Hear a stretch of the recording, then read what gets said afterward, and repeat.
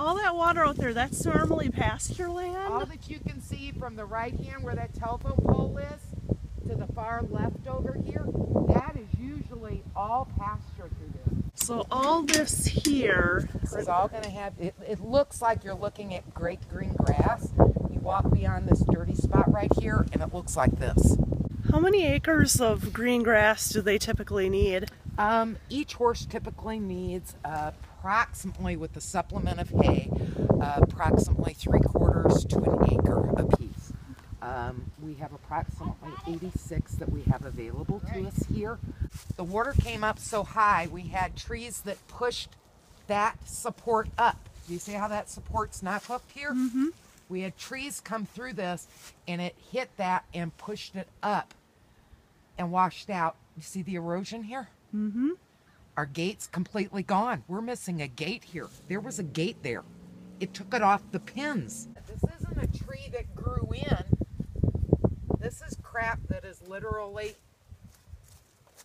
got washed up.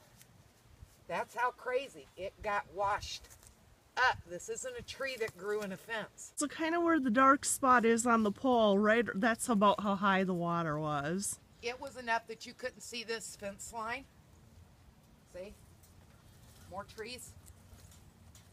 More logs. But this kind of stuff washed up in the fence. And then we had water coming in from that way as well. So we've lost fence posts over here that have come out. And then the water, it had to go somewhere.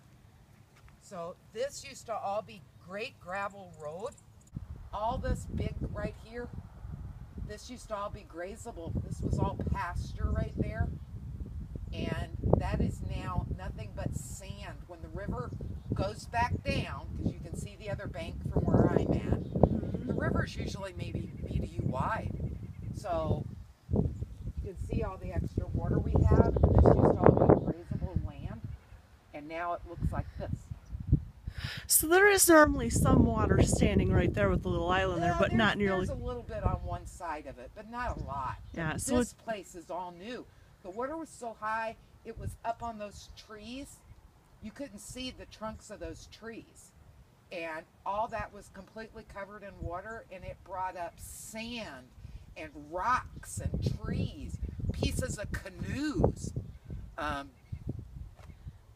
garbage, metal pieces, piece of other people's fences, just junk. And so, you know, what do you do with standing water like this? The water just came through here and just almost twisted it and snapped it? Yeah, it pulled the fence and it just continued to twist. And we've already pulled trees out of this area that were 6-8 inches in diameter, 10 and 12 feet long, still had root balls on them. And, you know, they would wash up and bang against this and we'd come down and pull. And so it just did, you know, something came through and grabbed it and pulled it. You know, I mean, that's a heavy fence post. Well, these holes in the ceiling are from water This is from knocking. water. You can see water damage to the barn. Are you working on repairing this right now, or is this part of the roof and patching roof? But all this needs to be retinned inside because it washed all this out. Washed out water back there. You can see the nasty running out. Our equipment got very damp because of the water, because the water ran in there and it ran out the back door. So all this back into the barn flooded. We had a couple inches of water, so our equipment got moldy.